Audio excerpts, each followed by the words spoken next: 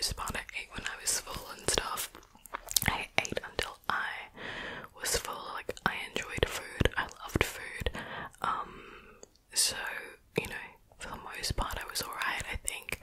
But still, like, back in the day, you know, everyone wanted to be thinner, so I definitely think there was that kind of pressure there still. But I know when it all started, it was when I did my high school exchange. So I basically did a high school gap year, exchange, where I went to the United States of America. I did a year of my high school in California, and I stayed with a host family, several, but that's for another video. With this host family, it was like two parents, and all their kids were grown up and didn't live at home, and so they got two exchange students.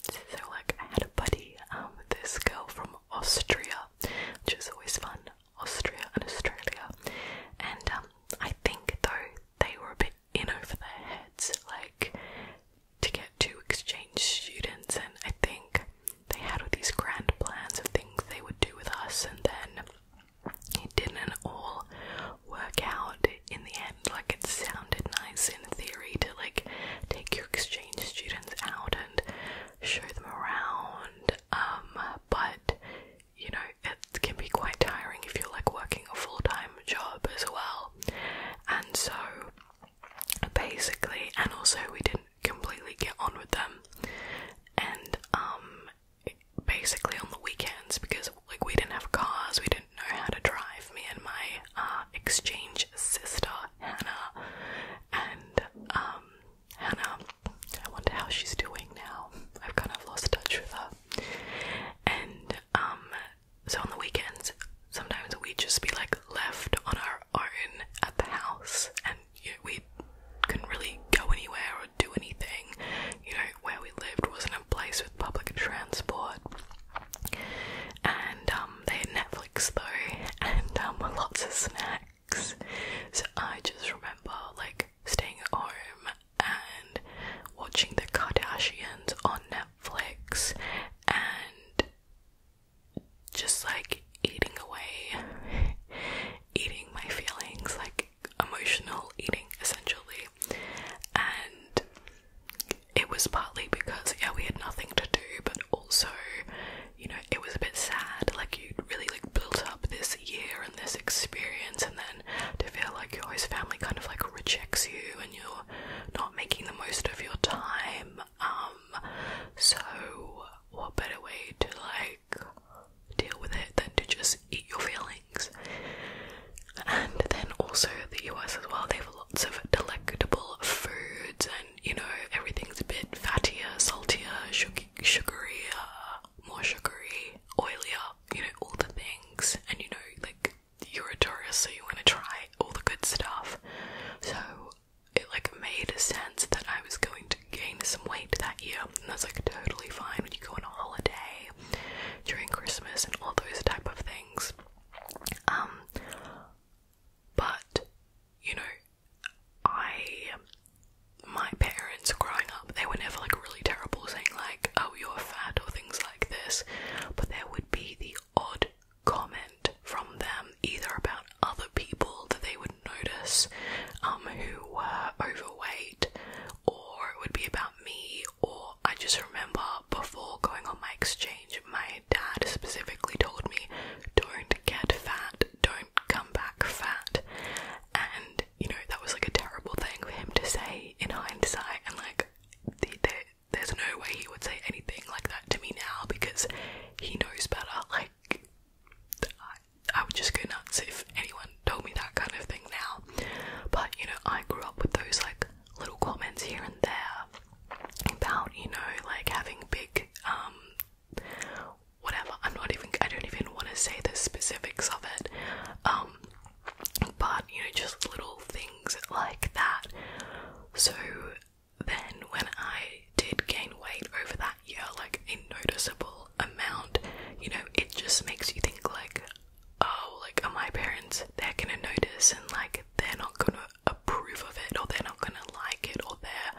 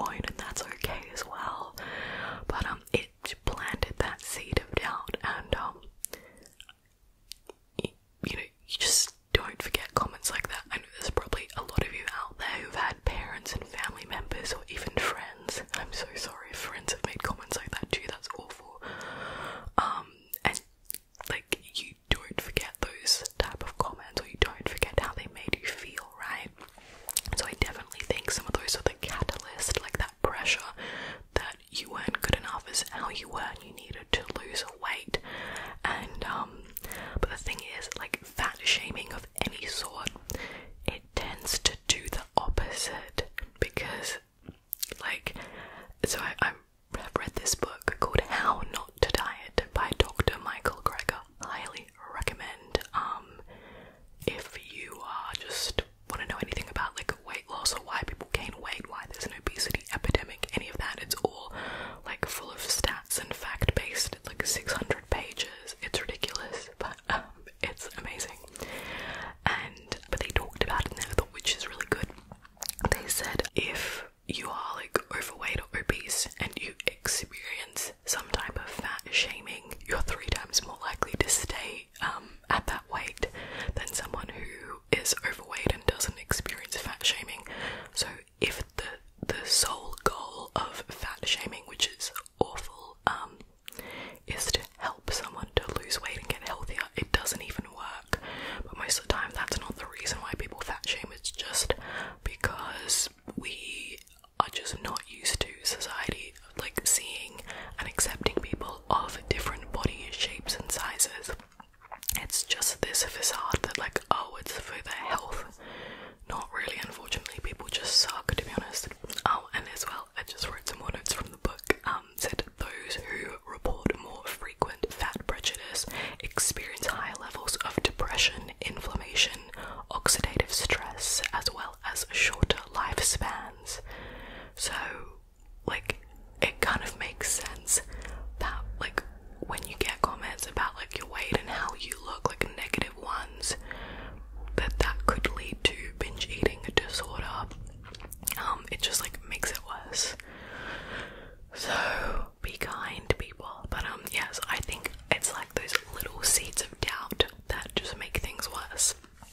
So then when I got back to Australia, then I got into the whole like Fitspo, weight loss, MyFitnessPal, calorie counting world, and I did try like a lot of like fad diet type of things. Like I tried those like awful detox teas. I'm so sorry if any of you have had to go through that.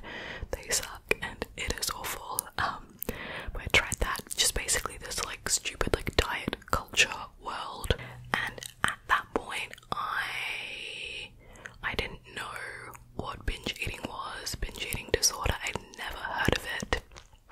And you know, I think over the years my weight like went up and down and fluctuated as I tried different like weight loss things, and you know, I would have periods where things were great and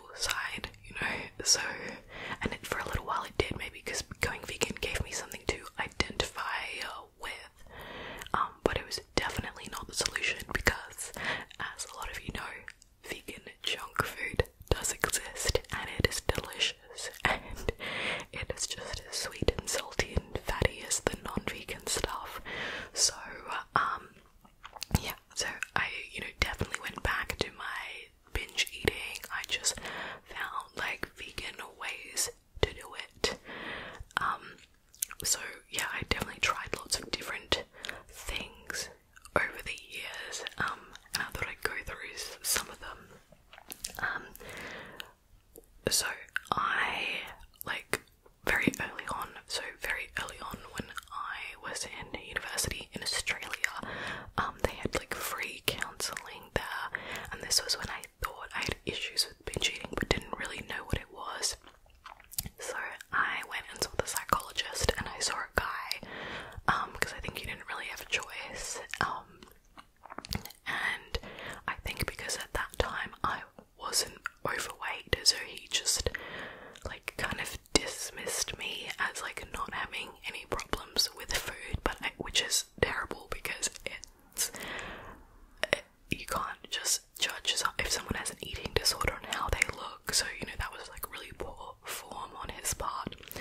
But he basically told me to just eat more slowly and to try something like just eat with your left hand.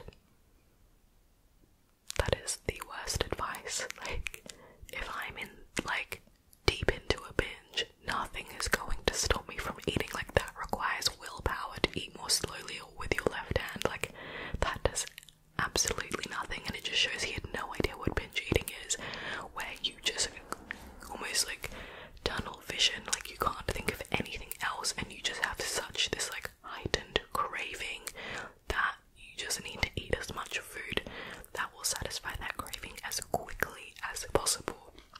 So you're not going to eat slowly or with your left hand or with chopsticks or anything ridiculous like that.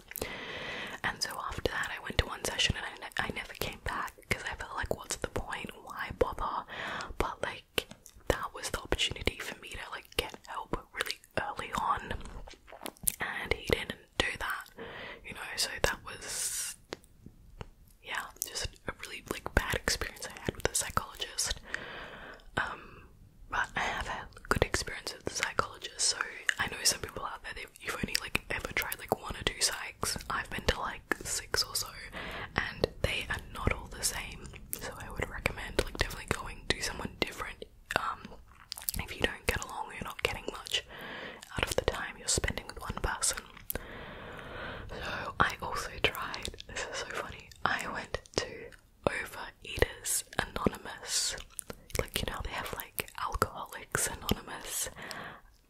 I googled it, there's such thing as Overeaters Anonymous, and it's like very much the same as AA.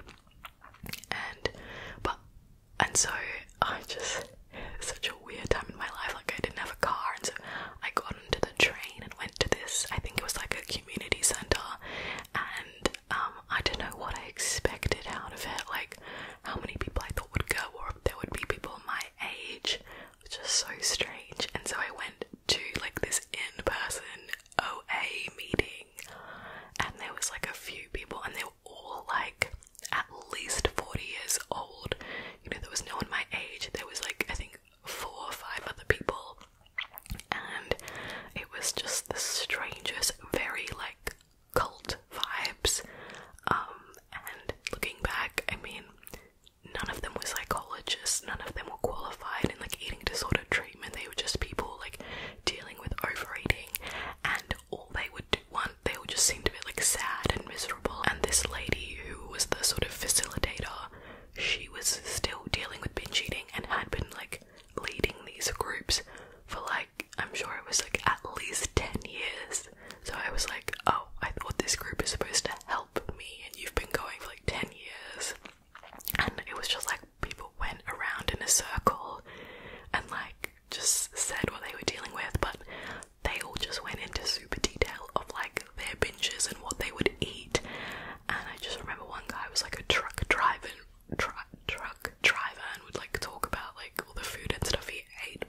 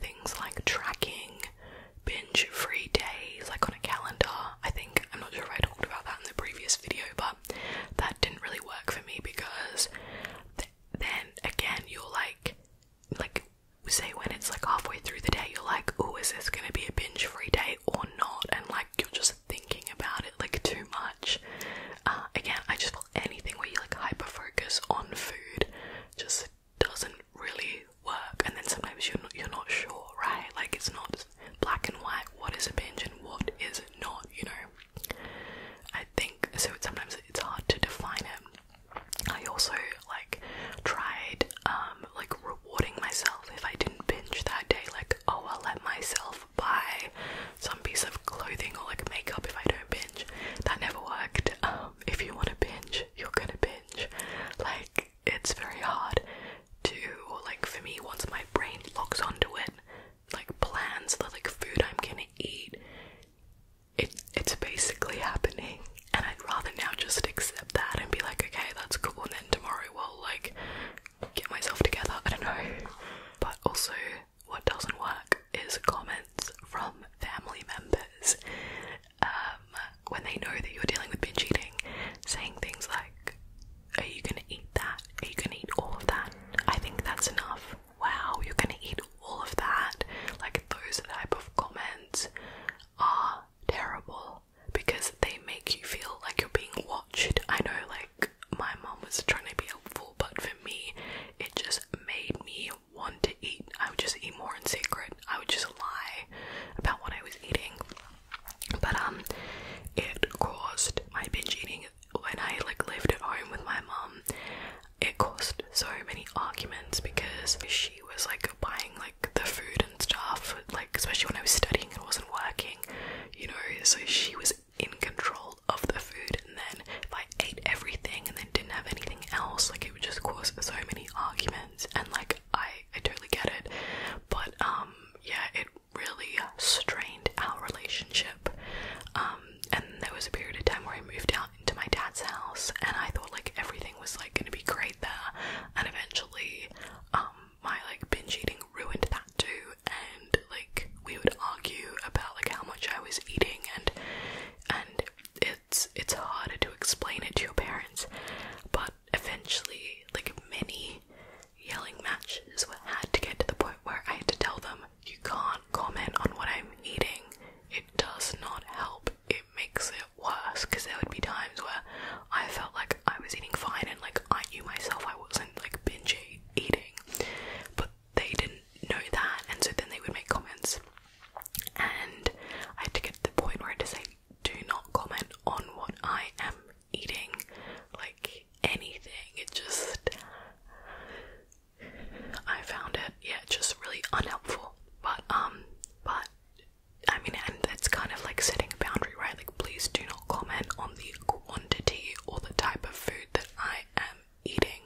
Like, sure, they could say like, oh, like, what are you eating in terms of, like, they want the recipe or whatever, but anything on like the amount of food, just, I had to tell my family, like, please do not do it.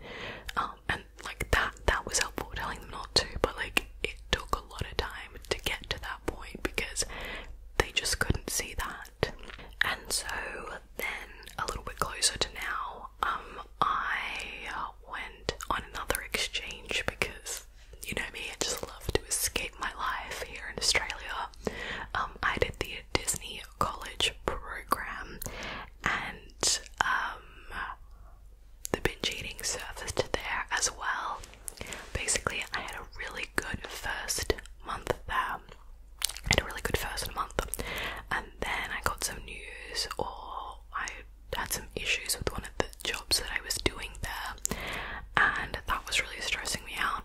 And socially, I was having a really good time though.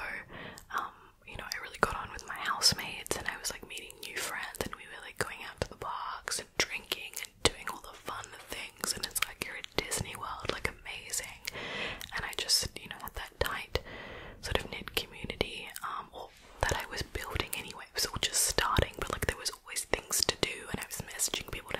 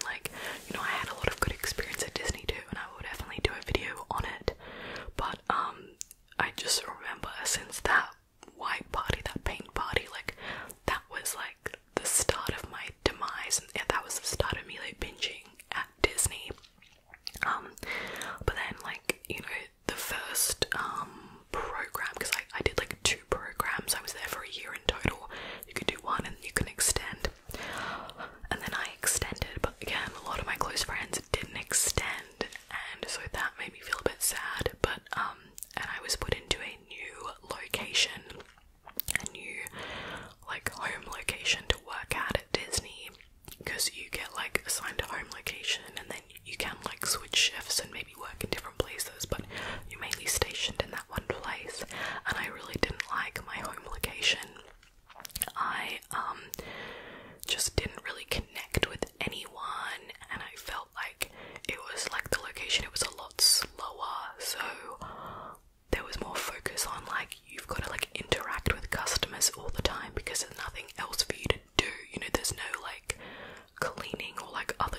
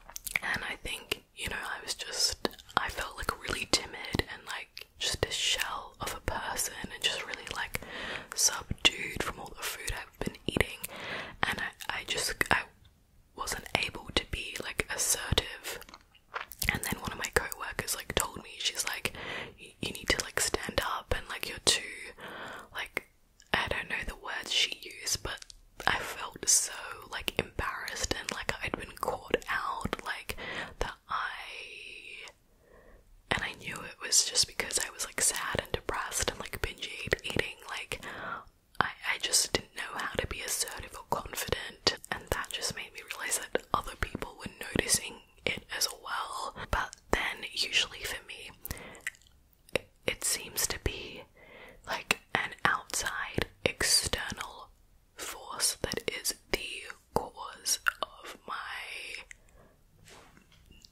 like stopping binge eating and like eating well and again, which is very hard to control, right? And I mean outside force in terms of it may be like, you know, I move or I get a new job or someone invites me to something or I go on a trip or like just something different in my life that's kind of like outside of myself, or like I have someone visit or whatever it is, and so usually it's kind of like social interaction that gets me out of it, but I know now like I can still plan for like that social interaction or like just going outside or doing something different. Or I know in the last video at the very end I mentioned that I was going to join a yoga class, a yoga studio, and I did, and that was great. But then when I started a new job this year, I like stopped going as much. But I know like now if I start going again, like that's going to be really helpful for me. But I'm definitely less pessimistic about binge eating than I used to be, because I think, okay, it is partly to do with the vegan thing, because like now I've dealt with it so long, I know like my weight like fluctuates like up to a certain point and like back down, and whereas like before I just felt like I was gaining and gaining and gaining weight, and I don't want this all to be like, oh, it's like terrible to gain weight, but for me it was more like the feeling, like I know it was like just feeling uncomfortable in my like body, because I know I've had times where I'm at a higher weight but I'm like exercising and I still like feel really good, so I know it's more the feeling of it, of being like lethargic and tired and just like not in control of your body, not feeling like you can just jump up and dance and do the things, you know. So I just do feel a bit more at peace with it, but like it's still frustrating to me because sometimes it feels like it's out of your control. As I said before, it like has, I feel like, just taken time away from me, where like it feels like you're having a sick day but it's self-inflicted. It's frustrating. Like I was just writing some notes. It's impacted my like housemate situation, because you know, people, they don't understand when you're going through like a bad phase, like they don't know like the reasoning why, they don't know how long it's gonna last, and neither do I.